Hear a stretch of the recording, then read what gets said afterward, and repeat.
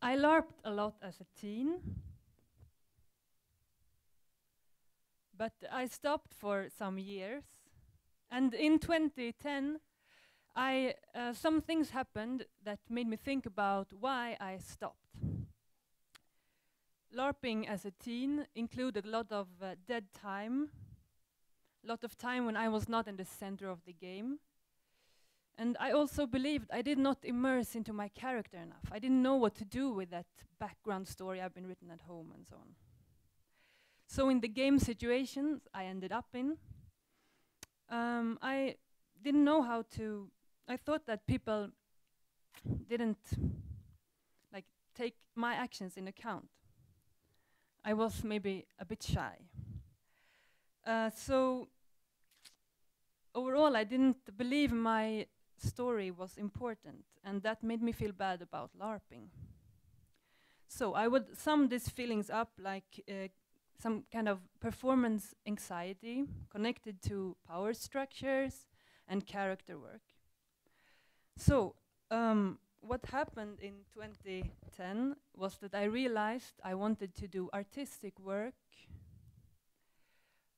where one could try out life under different circumstances and come together with people in new ways. Things LARP had promised me could be possible. So I was introduced to this Nordic LARP community, which was quite different from the LARPing community of my teens. And I understood that LARPing does not have to include months of preparations and lengthy background stories. So I learned that there are other ways to design games and theory connected to it. So I started to look for a format where the participants could basically get into a scenario directly from the street, just as in cinema or in an art exhibition. No role playing, no pressure to perform at all. So I wanted them to feel good, be stimulated and thrilled about playing. And I wanted them to be the center of the game. So what did I do? First of all, I got some company, because to think and create collective experiences is not only boring, it's also difficult. And I could mention a lot of people here, but I want to stick to the members of the arts collective Nyxxx, which Johanna mentioned in the presentation.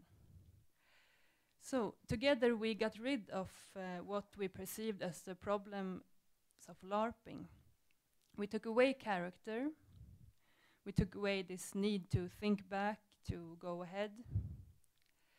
And we took away all choice connected to improvisation and performance.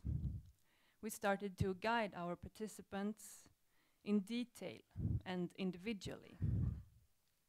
We made the audience or the participants of our pieces into avatars. And it was not this kind of avatars, and not that kind either, and not that kind either. But it was more like this. An outer voice possessed the listening body of the participant. So this picture is from our first scenario. And in this one, you hear and you follow instructions that you receive through headphones, such as stretch out your arm, or give the object to the person sitting, or say hi. So there are easy, simple instructions, and nothing about how you're supposed to feel. So no performance, no psychology, just physical actions. And your actions is synchronized with other participants' actions, but they are not identical. So there is no improvisation, but still there is a kind of excitement about what you will do next and what others will do next. And you kind of perceive the actions that you do as your own, and you also perceive the actions of others as theirs. And at the same time, you know that they're all instructed. So it kind of allows you to reflect on this, like what are you and what is traces and voices of others.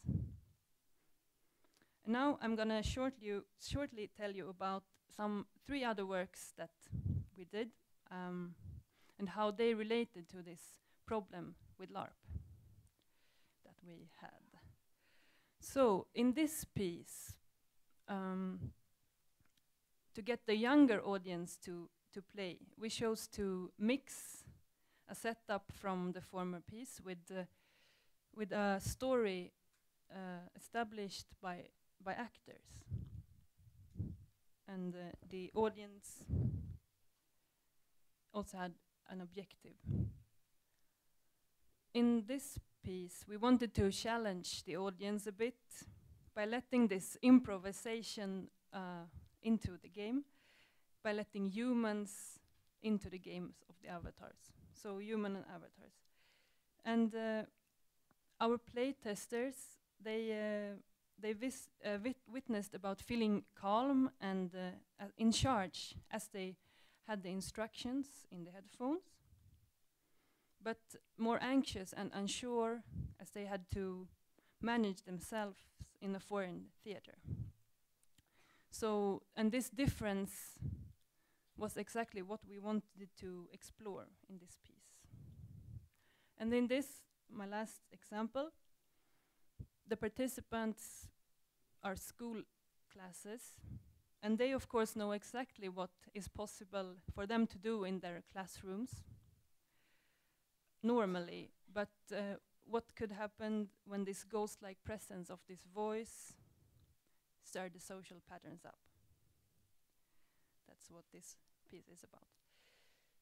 So I started out by wanting to get rid of what troubled me with LARPing. And I did that by creating something new. I not only ended up with this arts collective responsible for a series of performances, but I was also finding my gate to a whole new field of artistic research.